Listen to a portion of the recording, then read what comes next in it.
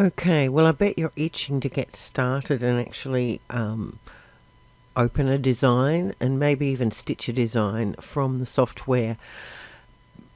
It's important that you actually look at existing designs to understand how they're made up so that you can understand what you're doing with your digitizing. So it's a great place to start by opening an existing design and looking at it.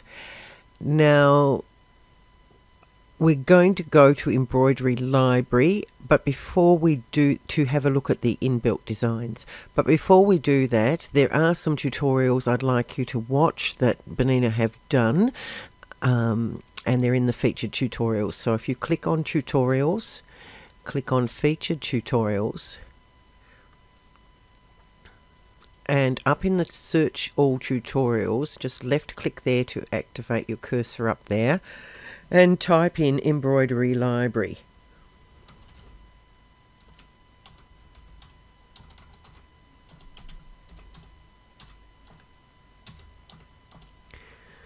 And click on the search symbol. That will filter out all the video tutorials about the Embroidery Library. Now, I'd like you to watch the first three, so that's number 201, 202 and 203.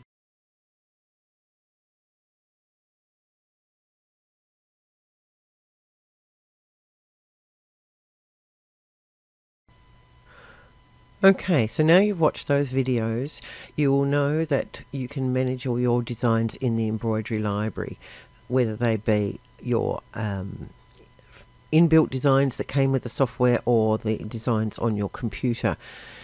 You can access those and open them or do all sorts of other things with them too.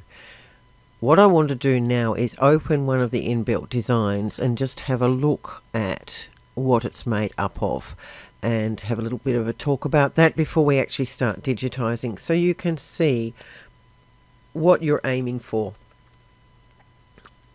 So you will also know from watching the videos that you can go straight to the Embroidery Library from the home page with this button here. So I'm going to left click on that to open Embroidery Library. Now, you may not have understood everything they said about all these icons and things up here, but we will use them throughout the course, and you will hopefully start to understand what everything is doing. So to open an inbuilt design, you need to click on the embroidery machine at the top of the navigation. We need to know where we're going to find this inbuilt design. So the embroidery tool will open all designs that came with the software or that you have saved to the Embroidery Library in the My Designs, My Machine Files or My Cutting Files folders. So that will show all of those mixed up together. We don't want to look at designs you might have made at this point in time. We want to look at only the ones that came with the software. So we can narrow it down to that in this navigation pane by clicking on Public Embroidery. And that will only show embroideries that came with the software.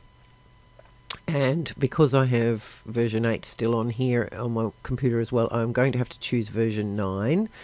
And that will show all the ones that came with the version 9, and then you can expand that by clicking on the little arrow to the left, which will open up all these folders, which are the subject folders for the software.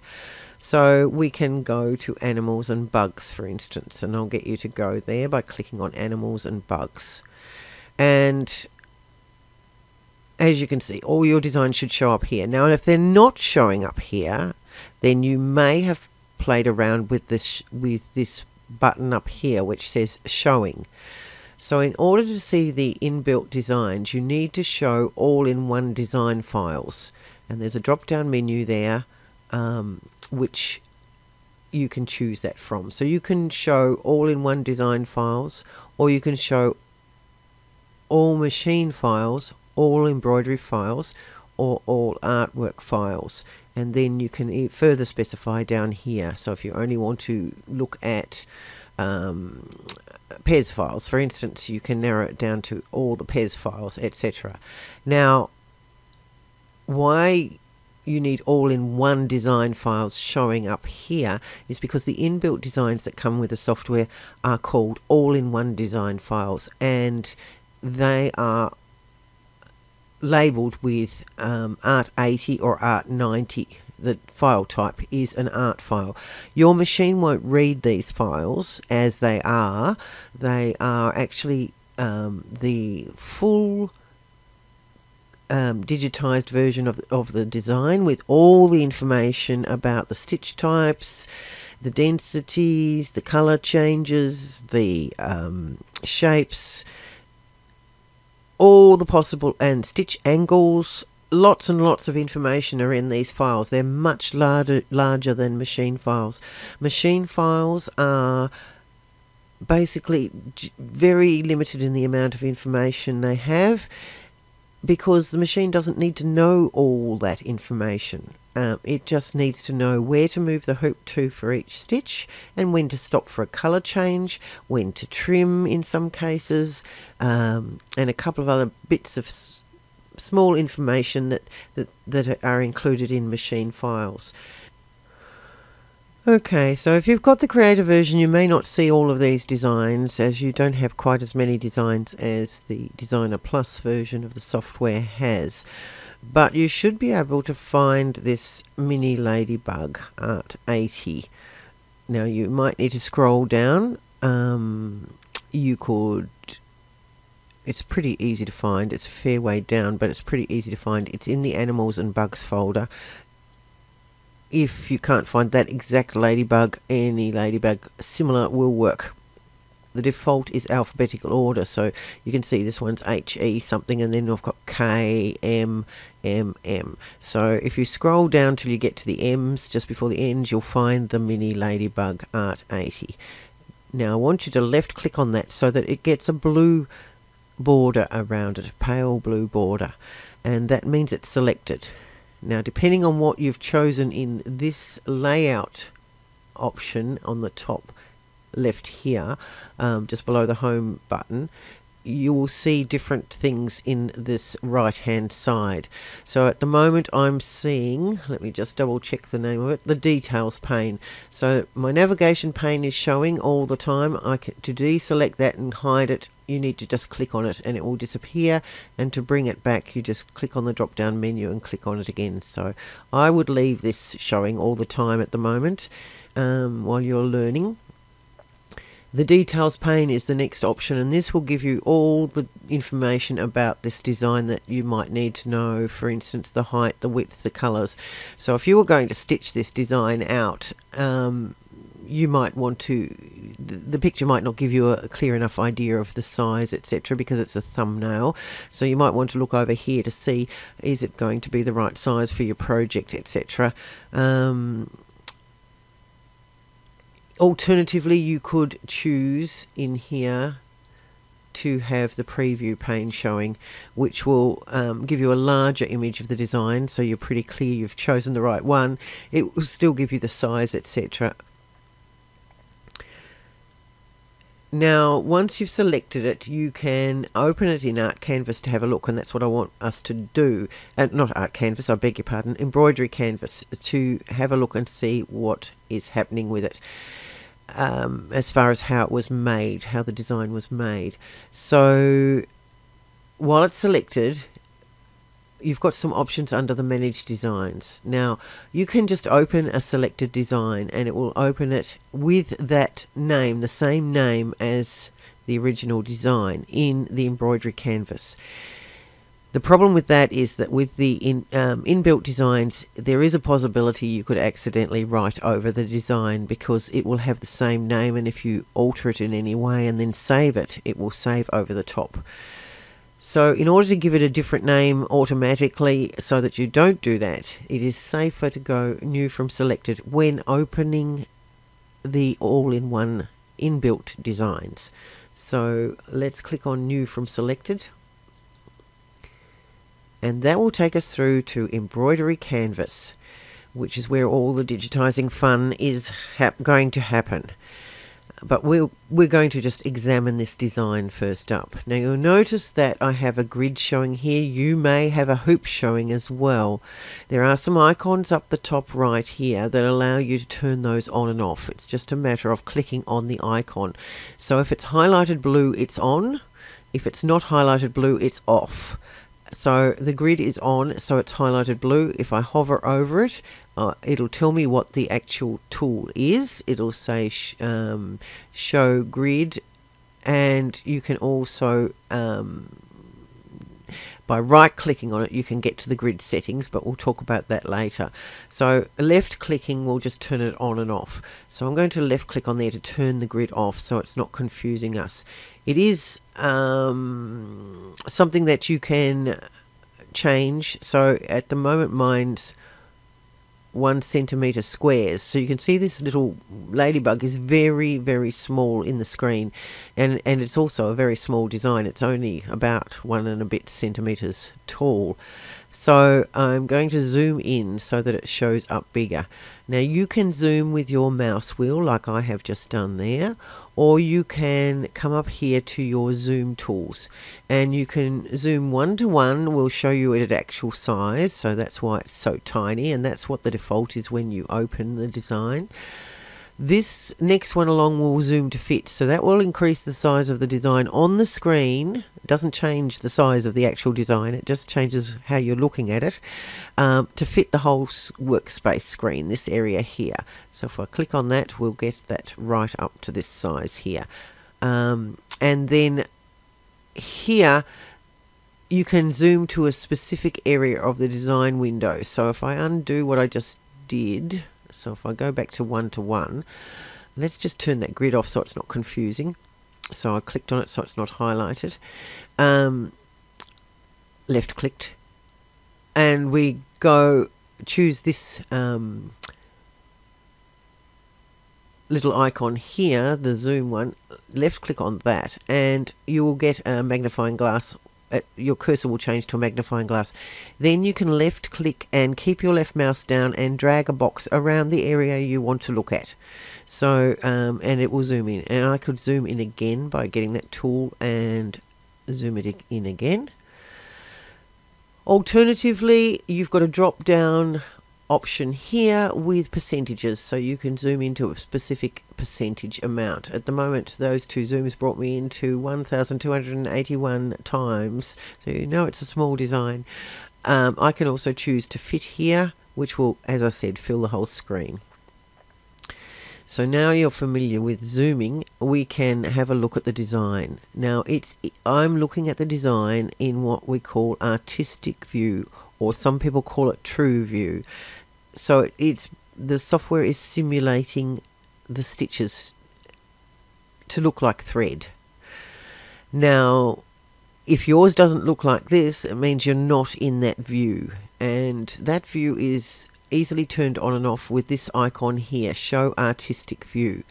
And you can use the icon and left click on that, and that will turn it off into design view, or you can turn it back on again by left clicking on it again. So you can toggle between the two views by left clicking on this icon. You can also toggle between the two views by using the letter T on your keyboard, T meaning true view. So that's why there's two names for it, and that's because of over the years they changed the name in the various iterations of the software as it progressed. So I've just clicked T on my keyboard. I'm going to click T on my keyboard again to get it back to the true or artistic view. Over on the right you should see your color film. Now if that's not showing, there's a little icon up the top here called color film, and it just looks like a little film strip. So you can left click on that and that will open the color film docker. I've got another morphing effect docker open at the moment, so I'm going to close that. So that gives me more workspace here. In order for the color film to stay there, you need to make sure this little drawing pin up the top is upright so that it stays there. And to do that, you just click on it. So if I left click on that, it will not pin it open, so to speak. So now I've got the color film down here sideways in a little tab. So if you've got it there, you can hover over it or click on it and it will open, and you'll see the little drawing pin is sideways. So click on that little drawing pin so that it becomes upright, and it will stay there. You'll use the colour film a lot, so you probably want it there all the time. So once you opened it, click on that drawing pin and it will stay there. Unless you've got a very small screen, laptop screen or something to work on, and that's taking up too much real estate, then you can just auto hide it by clicking on the drawing pin. Alright,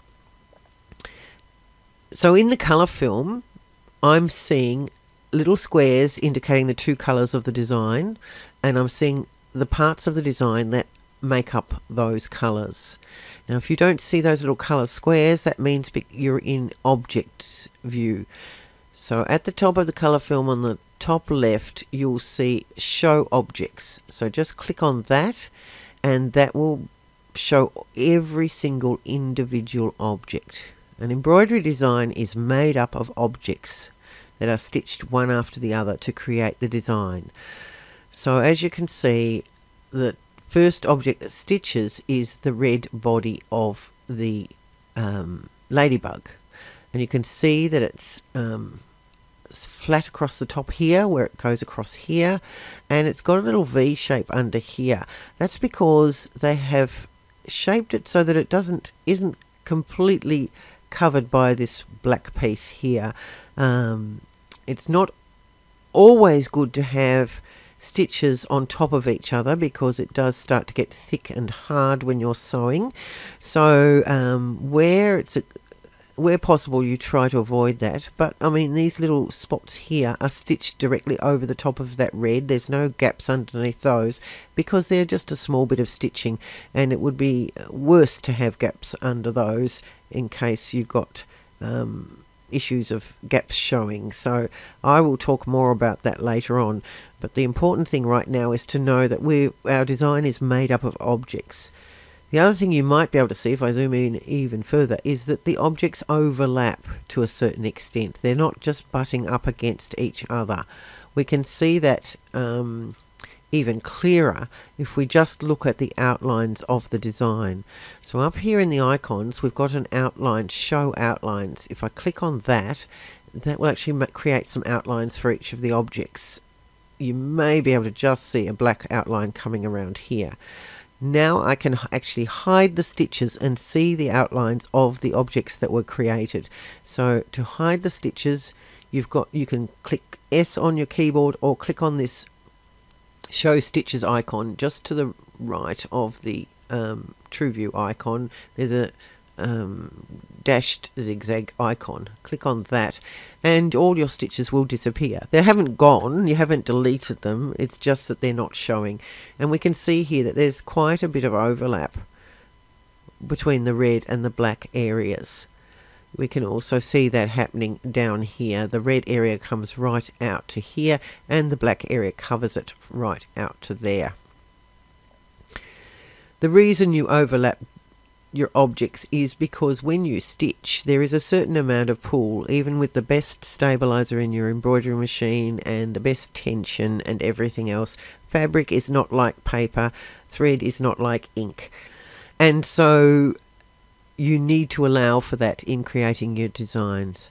But as I said, the important thing is to note that we've got objects. Now I'll close those, I'll bring those stitches back I should say, and I'll turn off the outlines for the moment. The other thing you can see in your design, if you would like to, are the needle penetrations, but you can't see them unless you're not in true view. So click on this one so that we're going into design view or out of artistic view. If you zoom in really close, you might be able to see little white dots at the end of each stitch, and they're actually the needle penetrations.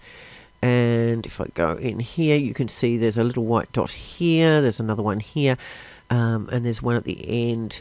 I'm going to change the background of this design just temporarily so you can see those more easily. So to do that, you come up to the word design in the top menu, and you can go to background and display colors. And I'm just going to do the solid colour. I'm not going to worry about the hoop because we haven't got a hoop showing. So if I want to edit that, I can go into a blue colour, for instance, and go OK. Now my background's blue, I can see those needle penetrations so much easier.